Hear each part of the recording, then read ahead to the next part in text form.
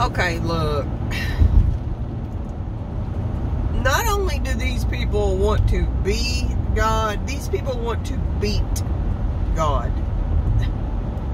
It's just occurred to me. That's a huge part of what this is all about. I always say they, and then people will say, who's they? Well, the World Economic Forum is a hand of them. It's the hand. It is the hand. If you ever saw the series back several years ago, I can't remember the name of it because I'm wanting to talk about it. But there was the hand. And that's who this is. It's you know, David Rockefeller's gone now, but man, I mean, look at everything he was about, what he wrote about, what he said he wanted to do. It's the Rockefellers, it's the Rothschilds, it's the Van Heesens.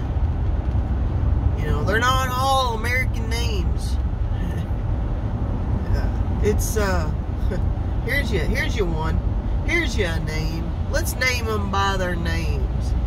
Henry Kissinger. Look up that devil. Look him up. Look what he did when World War II was going on. Look at George Soros. Look what he did as a child during World War II. Look him up. You got to understand who this is before you can understand who not to be and who to be. Our whole lives has been a lie. I was born in January 1972. My whole entire life has been one big lie. And I can't blame my parents or anybody like that. Because knowledge is power. And when the game is so thick and so powerful as it was back in the day, and you know, there wasn't internet, you couldn't, you know, just Google something and find out who was who. You couldn't do that. I mean, I grew up in a kind of church that they didn't even have songbooks. Like, not everybody knew how to read. Catholicism was a huge part of that. You know, those bishops and priests and everybody, they didn't want everybody to know how to read. Because they knew knowledge is power. And knowledge is still power. But I will have to say, you know, it does say in the end of days there will be an innumerous amount of knowledge. You'll be able to learn anything, any kind of subject whatsoever you can think of.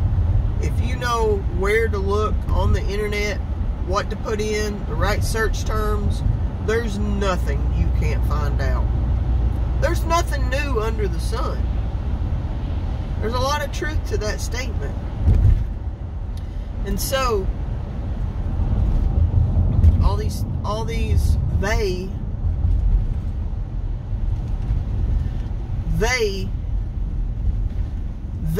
want control. They don't give a crap about your $35,000 a year. What's that matter to them? You know, some of them make $35,000 a second probably.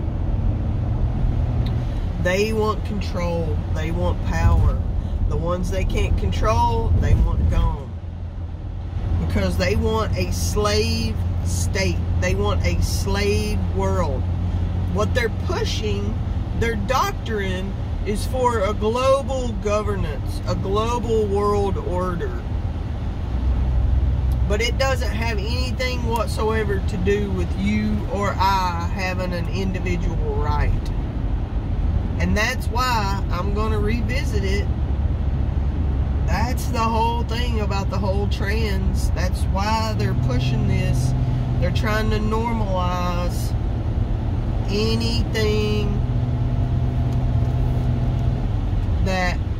go against normal civilization, which is a man and a woman procreating to create their next child, their next generation.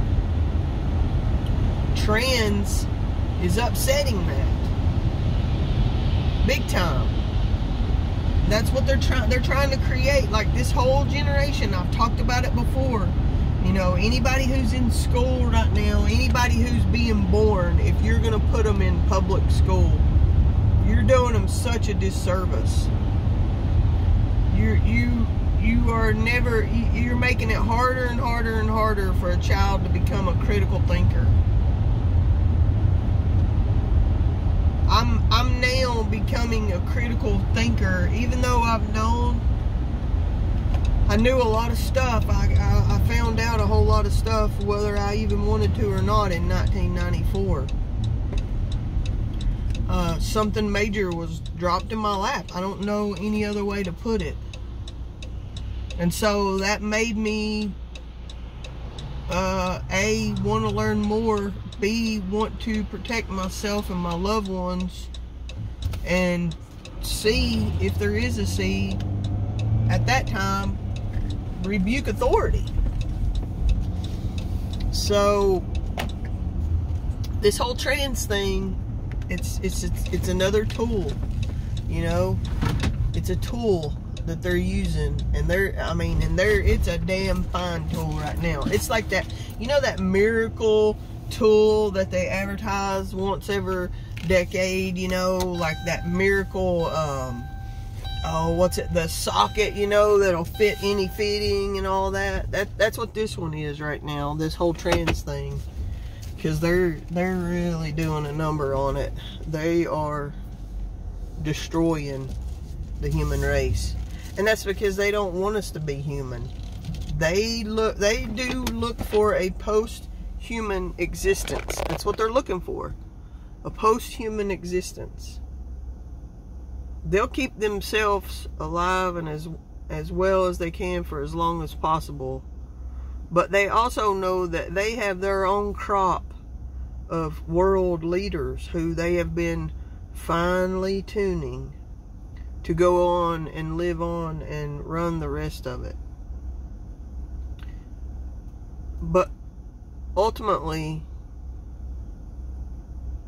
they feel like if they can do away with humanity, or at least tightly control humanity, then they can beat God. Because they believe in him, whether you do or not. So, gotta get in here. Much love. I'll expound if you want me to. Please subscribe. Please hit the bell.